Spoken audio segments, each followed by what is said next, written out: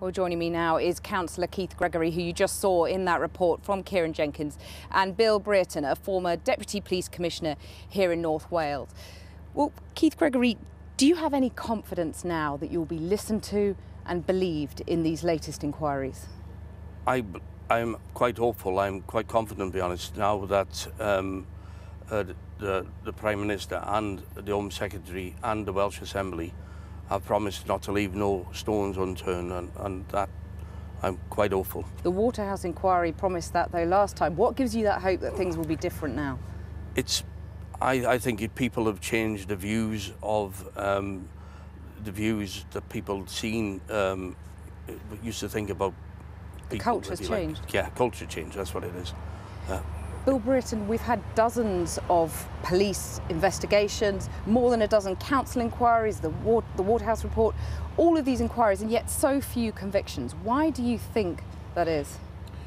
I think there's lots of reasons. I mean, for me, the way forward is quite properly to have an outside force investigation, and that's been called for, as I understand it.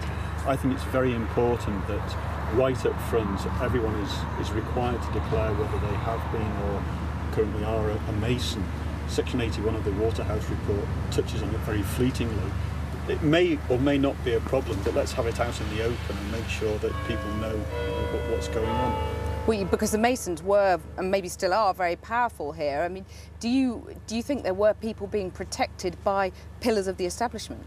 I don't know. I mean, you know, there's an investigation to be done, and clearly that's not me because I'm retired. But the fact that the questions there needs solving, it needs clearing once and for all, and the suggestion that there could be undue influences has to be dealt with. I was never a Mason, never have been, never will be, and I was always very clear on that, and therefore it never touched on me. But I think it's that concern that if you don't know, you just don't know what's going on in the background. Keith Gregory, are the Masons an avenue that needs to be investigated? Masons definitely need to be investigated, especially in North Wales.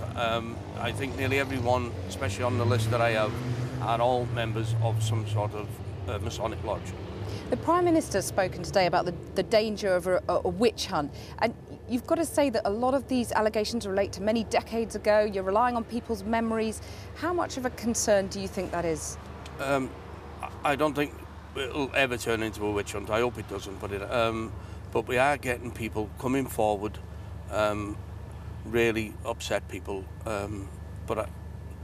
So you think it's the scale of allegations about the past that is emerging now? It's not a witch hunt, but it's just the scale of people who've been affected by this that you're interested in? Yeah, it is. It's genuine, honest people coming forward with a story to tell, which they were never allowed to do last time.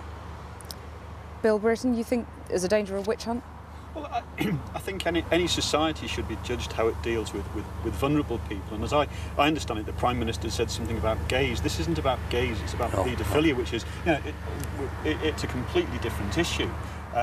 Two consenting adults, fine, but, this is not that. And I think, it's the test of society is how we deal with people who are vulnerable. And these were vulnerable people, and they weren't treated properly, and they should be. Bryn Estyn, Keith Gregory, thank you very much for joining me.